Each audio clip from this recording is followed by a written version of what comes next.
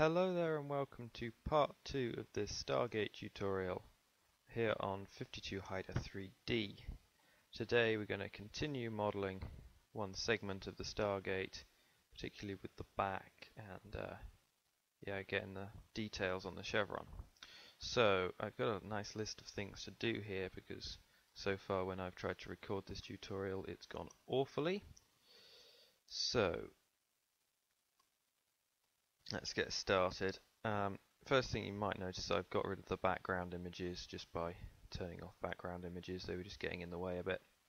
So what do we need to do? We need to fix the mirror clip. There's a, noticed last time, the mirror doesn't quite match up properly. So just turn on clipping on the mirror modifier, select these and move them up against each other. That's fine. Okay, add mirror to Y. So we want the back to be exactly the same as the front. Does that make sense? So just add a loop cut there and one there, and we can then delete this half like that, and do it again like that. Okay, so we can now add, well, now click on Y, but nothing's happening because we haven't applied the rotation and scale. So apply rotation and scale. Did that work? Yeah. There we go.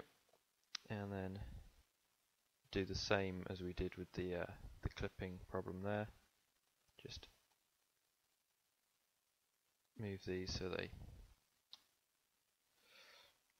match up nicely. Okay, so got that done. So now let's do the same thing with the chevron.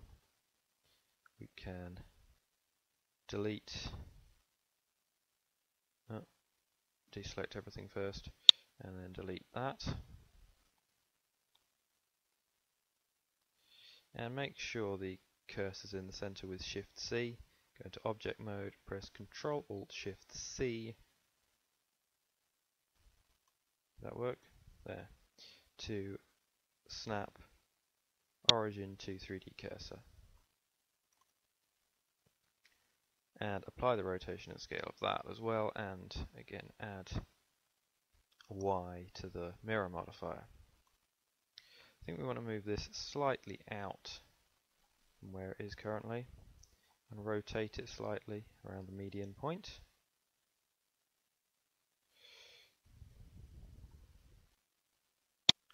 So now we can extrude this inwards and turn on clipping and snap them up together like that. So now you'll see it's pretty much identical on both sides. So, of course, it isn't identical. The real Stargate, if it is real, isn't the same on the back as it is on the front, but it's close enough. So for now, we'll just treat them as the same. So we now want to do these sort of plates here. So let's see if I've got a better reference. I'll do. So these sort of fix onto the top of the chevron here. So just delete these vertices and then select these ones. Let's see how this is going to work. Extrude this in maybe. Yeah, I think that's going to work.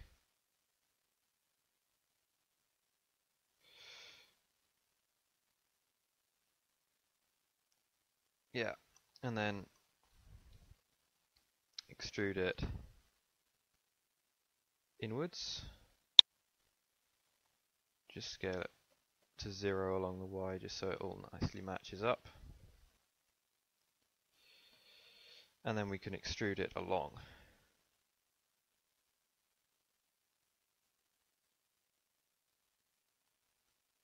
Can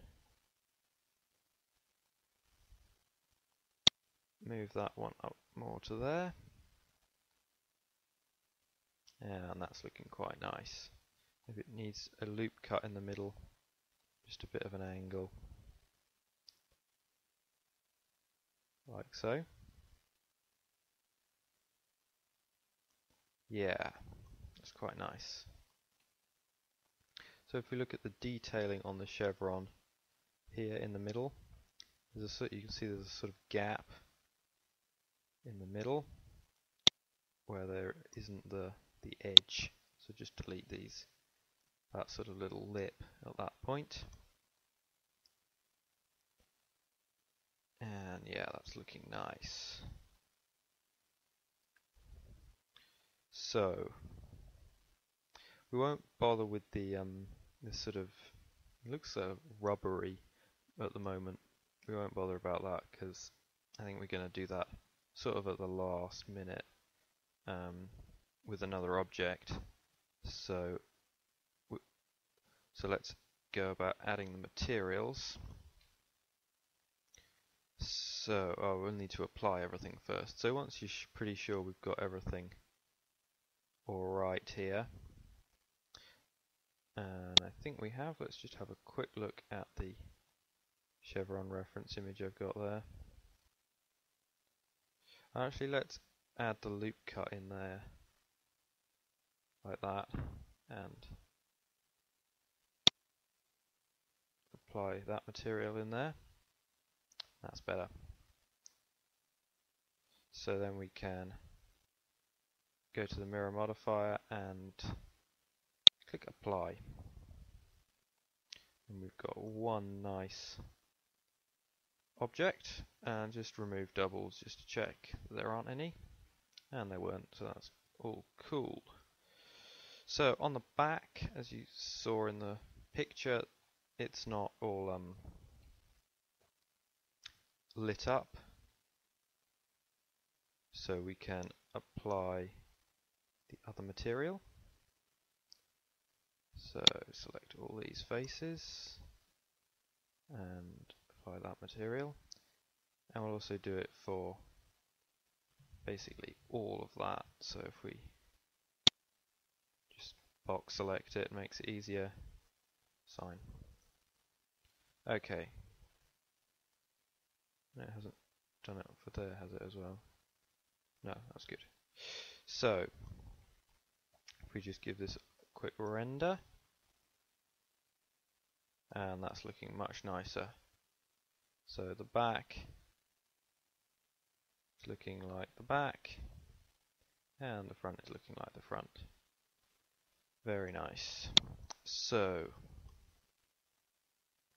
obviously on the back, instead of this, there isn't a slot for the inner ring to go into, so we're going to have to apply some the mirror modifier, but you can see we've got it on X and Y, and we only want to apply the Y.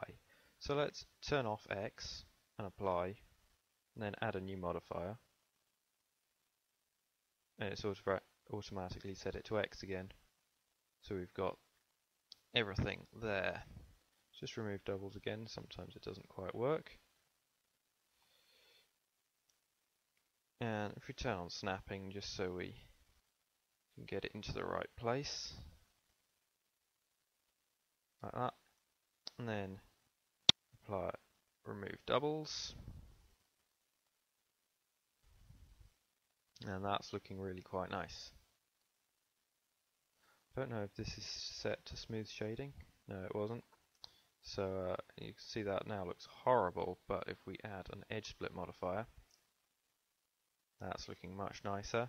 There's no edges showing up on this smooth backside. So see that in rendered again. Yeah, that's looking quite nice. Okay, just one more thing to do, I think, for this episode. We'll move this section right back, not that far back, with snapping disabled, I think. and that's not going to work because it's attached there, so just undo that, sorry. And let's extrude it inwards. No. Yeah, so extrude it inwards. Scale while 0. And just delete these faces that we don't want. And then here. And that's my alarm going off to tell me I've been going for quite long enough. So, next time, what are we doing next time? We're going to be adding the inner ring, and we're going to be making it so the whole thing is actually circular rather than just one little segment. So I hope to see you then, which will possibly be out this week or if not the next week. So I'll see you then. Thanks for watching. Don't forget to like me on Facebook, subscribe to this video and comment of course in the comments section. Bye bye.